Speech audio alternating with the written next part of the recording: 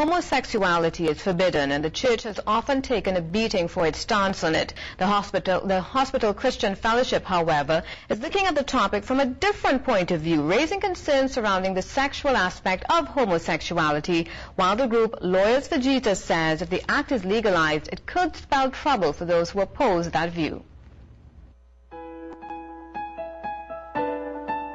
Dr. Catherine Craig notes that penetrative anal sex is not exclusive to homosexuals, as it has evolved as a common practice among heterosexuals. But she says people belonging to the group of men who have sex with men are at a higher risk for HIV infections. Doctors have reported an 86% increase in HIV infection between the years 2000 to 2006 among homosexuals. Dr. Craig says this prompted drug manufacturers in the United States to put forward the argument that maybe a preventative drug for HIV should be developed for men who have sex with men. The practice in the community is not to use condoms, because one could imagine how difficult condom use is when one is penetrating an anus that has a tight sphincter at the end, and so the condom increases difficulty in terms of pleasure and having sex. So very, very common in the community is the use of what we call barebacking, where they use no condoms at all, and therein lies the risk.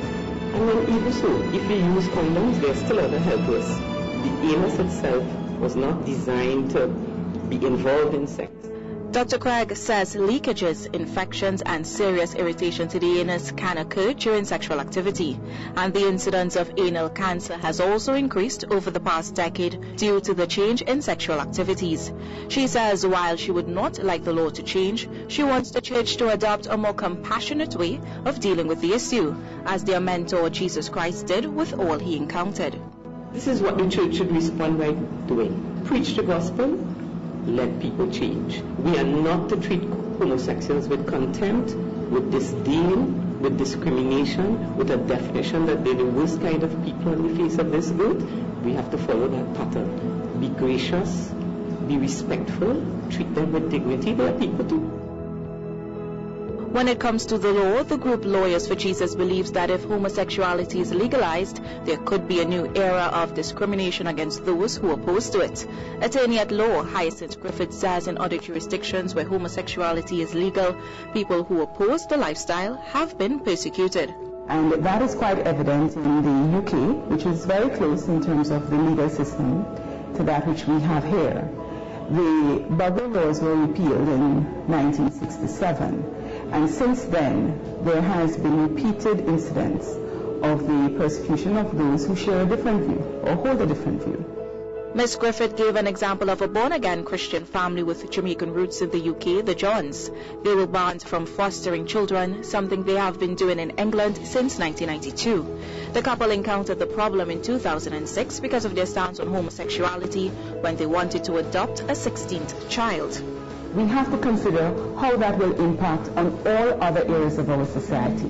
We have to consider how it affects on our education system, how it affects our society, the framework, the foundation of our society, the family, how it impacts our health care provision, how it impacts how we live our lives day to day in society, and whether it is that is something which is sustainable in terms of our development. Ms. Griffith says that over the past decade, the issue of gender has arisen when talking about homosexuality. She says gender is no longer referred to as male or female, but the term is now being redefined to suit the homosexual lifestyle.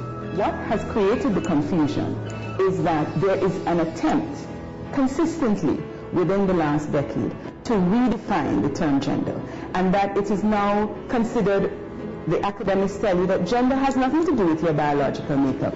It has to do with your socialization. When did this arise? I invite you to ask your grandparents, what do you understand by the term gender? And in fact, when the international treaties were being signed, the understanding of that term was male and female. And in every treaty, every international treaty, you will see that there is no definition of gender as is being promoted. The definition of gender, it says, is according to the usual, ordinary and natural interpretation of the word. What is the normal, natural interpretation of that word in the Trinidad and Tobago context? I dare say it is male and female. You ask the man in the street. Last Friday, a small group of pastors gathered in front of the Parliament, calling for the preservation of traditional family values. We believe that God made men and women so that the family can be preserved. We are standing solidly upon traditional family values, that is man and woman coming together and forming a family.